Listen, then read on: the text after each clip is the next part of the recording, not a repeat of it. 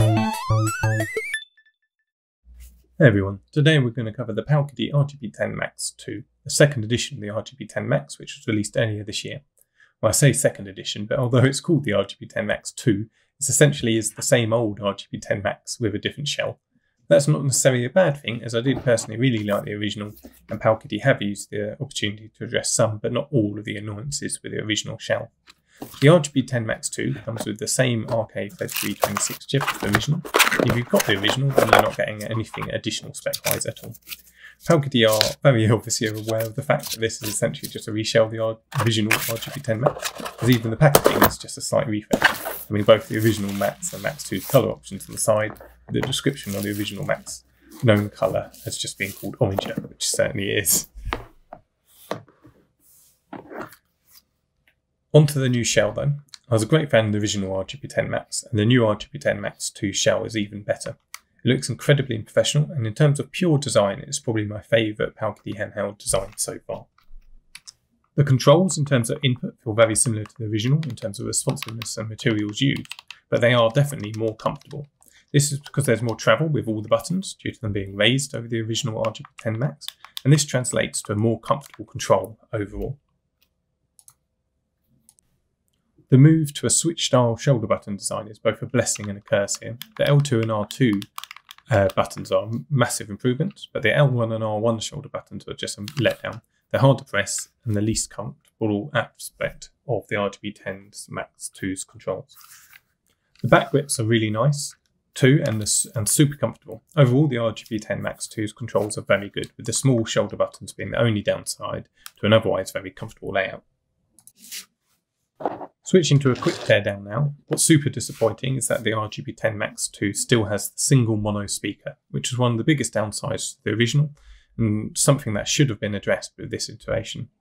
A neat thing of note before moving on is to highlight the board mentions the name Max Pro version 1.1, which ironically I think the RGB10 Max Pro would have been a better name for it, considering the minimal internal improvements, but oh well. So for those considering which model to go for, I thought it would be useful to compare both the original RGB10 Max alongside the RGB10 Max 2. As mentioned, the differences are essentially cosmetic when it comes down to it, but the RGB10 Max 2 is definitely more comfortable out of the two, which the original being a very comfortable handheld to play for longer periods anyway. On top, everything's pretty much in the same place, lined up, but you'll notice the volume buttons have been improved with the RGB10 Max 2.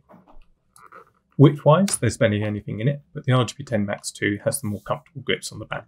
The original does have the more silicone-like rubber finish to its shell, which has been dropped completely for the RGB10 Max 2, and with the RGB10 Max 2 looking a lot more professional for it.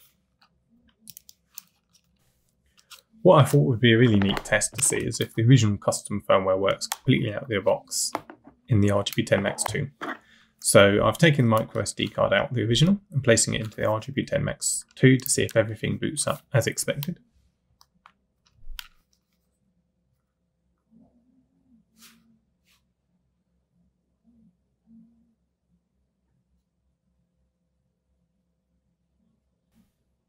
As you can see, RetroOS boots and loads up fine, and pretty much everything looked great, until I booted into the ports where the analog controls were all inverted, which was super weird, but hopefully a very quick fix.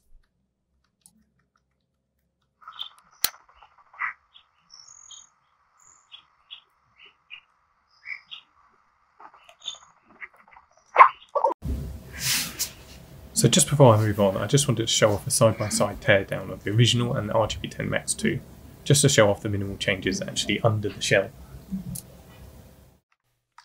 If you're buying the RGB10 Max 2 as a gift, everything is out of the box with a pretty decent experience.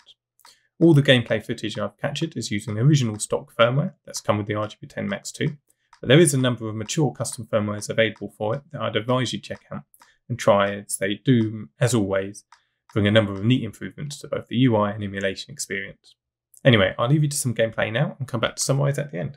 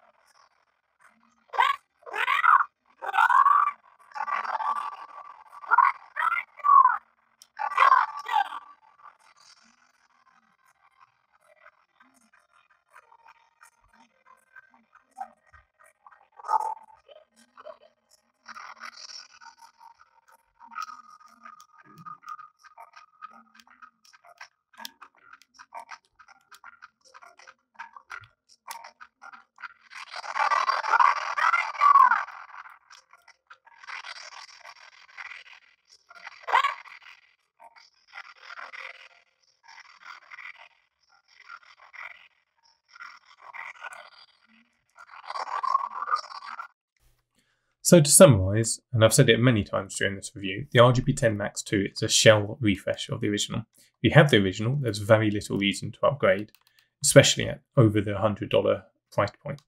And there's still minor disappointments which could have easily been corrected, like the mono speaker, silly little front shoulder buttons, and although my unit seems to be fine, I'd recommend you purchase from a reputable retailer as the build quality from the original was mixed, with the majority being fine, but quite a few suffering from build mistakes like the screen not fitting properly.